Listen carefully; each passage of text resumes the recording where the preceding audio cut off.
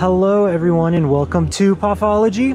Hope you're all having a good day. It is currently 3:30 in the morning and I'm at the airport. Hopefully you can hear me. And we're checking in. So I'll see you in a bit. Hello everyone, and we are here in Virginia. Behind me is my backyard. It's kind of like a circle of pine trees. And here is one of my mom's bird feeders, or hummingbird feeders, and I have seen 3 or 4 hummingbirds feed on this bird feeder. And my mom puts sugar water. Sorry, I thought a hummingbird was coming towards me. My mom puts sugar water in here. It's sterilized. Very interesting. She boils it. She boils the water and does something, I don't know. So and she sterilizes the feeder and all of that. So the hummingbirds don't get sick, I guess. And they're active. I've seen 4 or 5 here at this one. It might have been the same one. And I saw one up front, but they're very protective of the bird feeder. So if you're out here during active hours, which I don't know what that would be, but when the sun's out and everything, they will fly up here and not attack you, but just get really close to your face and make you get away from their food, I guess.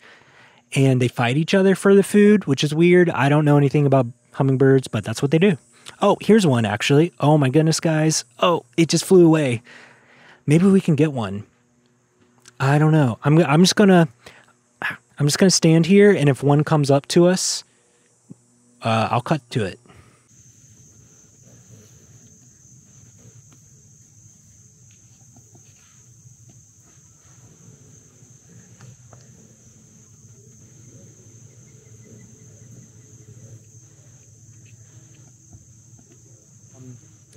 They're really scary. I mean, they're not. They're small, but their wing flapping is super scary to me because it sounds like very not poisonous. It sounds like a very big bee or wasp. So they know I'm over here at the food. They're watching me, and it's very interesting. But here is some succulents my mom has. They've grown quite a bit since May or whenever I was here, June. So there's the succulents. Here's some avocados. Well, here's a strawberry plant. And here is a couple avocado trees. Or maybe more, I don't know. And then, I don't know what this is. There is some basil and thyme and parsley. And here is a succulent that has grown quite a bit. I think it's a succulent. That's really tall. More succulents. My mom bought all of these for 25 cents sometime this year at Kroger. And she saw them all and she said, well, they're only 25 cents and they were discounted, and I think she was afraid they were going to be thrown away, so she bought all of them. Is that crazy? Look at all of them. That's so crazy. I mean, she has those, which you already saw this, but she has those. She has these, and she has some inside and some, I think, in the garage. So she likes her succulents. Now let's go down to the garden. It's very beautiful here today, and I think I'm going to, it's very, very bright. I think I'm going to be able to go outside tonight and look at the stars. So I'm very excited about that. It's a clear day, and the moon is a crescent right now, so that will be really cool. You'll be able to see, or I'll be able to see, some of the light side of it, and then some of the dark side as well. So it'll be interesting to check it out tonight, if I can see it, depending on if it gets above the trees. So that might be the only issue. I just would have to come out at pretty late tonight. But, okay, let's see what my mom has over here. So she has a bunch of tomato plants. Well, she has those right there. She has these are jalapenos, and my mom picked a bunch of them. but they're kind of turning red because they're getting a little ripe. But when I was out here today, we picked a few of them. There's tomatoes. I mean, she has all those tomatoes. She has, look at these. I mean, they're green. She picked some red ones earlier this afternoon, but that's a pretty, big tomato plants. She said sorry for the mess. She says it's messy in here, but it's late in the summer, so a lot of stuff is being harvested. I don't know what these are, but they smell really good. So they're purple. My mom probably could tell me, but yeah. And she has a rose bush over there. She had some squash, I think, right there, or zucchini. Oh, that's zucchini.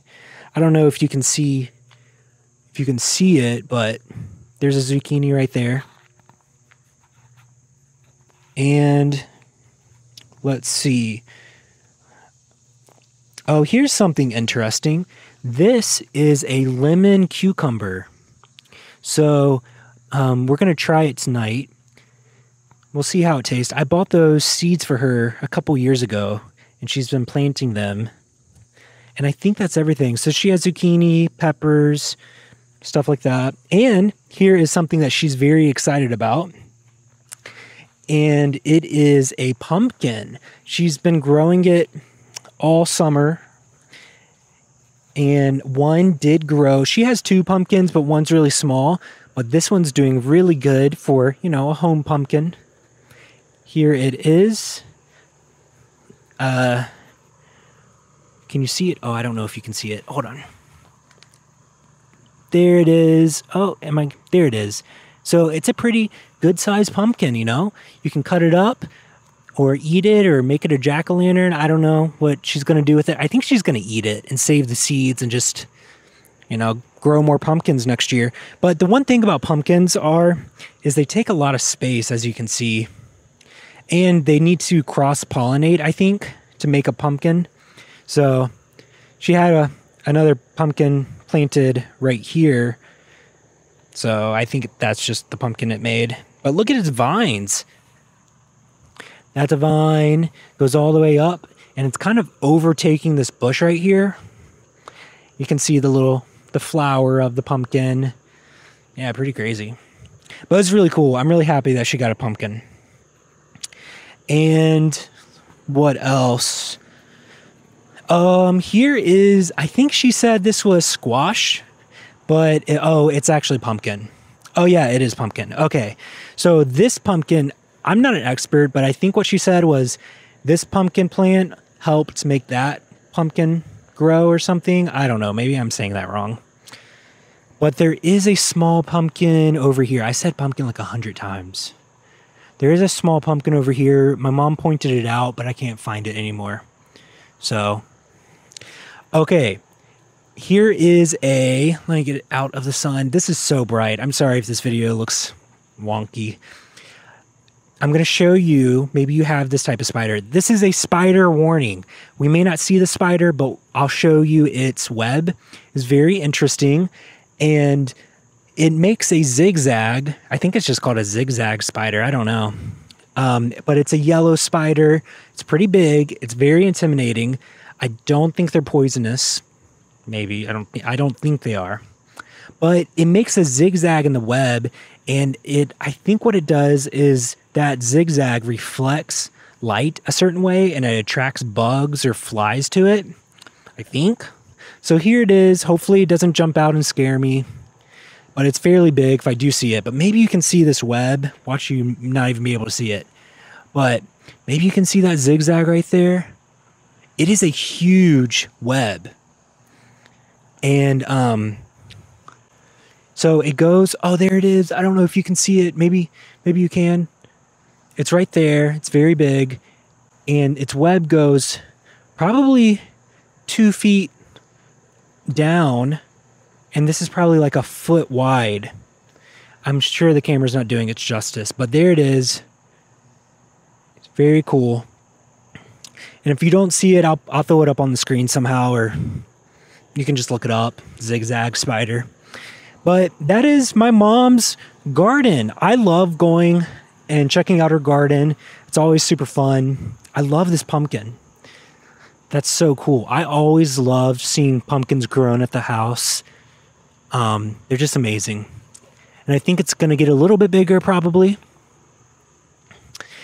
But yeah, it's very beautiful out here. It's a sunny day. In the shade, it's very cool. I would say it probably got up to 85 today, but in the morning it was probably 70. So it's very nice. It's almost a perfect night. I'm going to hopefully see some fireflies tonight. It might be a little late for that. It probably is a little late. It's September. So, but maybe it won't be. And, I could go spider hunting. So one of my favorite things, I used to do when I was a kid was spider hunt with a flashlight. So I think wolf spiders have eyes that shine back light at them, or maybe all spiders do. And you just get a flashlight at night and you just kind of point it down at the ground and you find spiders. And you can really find spiders over there near the trees. I was explaining that and a bug flew in my mouth. Okay. So one of my favorite things was to go spider hunting, and you could really find some big spiders over in the trees or near the trees. Really fun, really fun thing to do. So, but that is my mom's garden. Here's some other stuff that she's been planting. I think they're just flowers, maybe. I don't know what they are. Maybe they're just some sort of flower, daylily. But there they are. They're very beautiful. She likes flowers like that. She likes the purple ones as well. She'll normally plant those around the mailbox and stuff. And I don't know if there's anything else. She has another hummingbird feeder up here. And here's the car. I'm going to show you the hummingbird feeder, but there's the Toyota that I drove. You know, it's actually not my favorite. The engine is real weird. It revs really weird. It's not very, I think it's just because it's a rental. I don't know. It's not very responsive. That's the word. So let's see if we can see a hummingbird or if one's over here protecting its feeder. Last time I came over here, there was a huge hornet's nest. So, but yeah, there's a bird feeder right here. And I have seen 2 hummingbirds over here, or one hummingbird, mainly one that has been protecting this bird feeder. And I do see it flying near me. Oh, it's checking me out. I know you can't see it, but it's up in that tree. It's on that branch. I just saw it fly by me. So it's just checking to see, am I putting more food in it? Let's see. Will it fly up? I don't know. I'll have to get some footage of a hummingbird, if I haven't already, tomorrow. So my mom has really been enjoying them. She's been taking good care of them. So yeah, and it's also amazing that there's no other bugs around the hummingbird feeder. It's just kind of the hummingbirds are the ones using it. So, oh, I just heard a hummingbird. My mom said that there's one that sings a lot or like chirps a lot. So, yeah. But that is today. It's been a long day. We got up at whatever time we got up, and now we're here. And here's Emily. I'm excited to go to bed. I got to write a 1-page paper tonight. Ha! 1 page. So it's not that bad, it's not common to write just a 1-page paper. But this one is like more reflective, and I had to take 2 leadership assessments, which is where most of the work went into. Hello. Hello. I came outside to find you. Nice. Yeah, that's all. It's so nice out here. Beautiful. If you're still watching this, comment down below, hummingbird.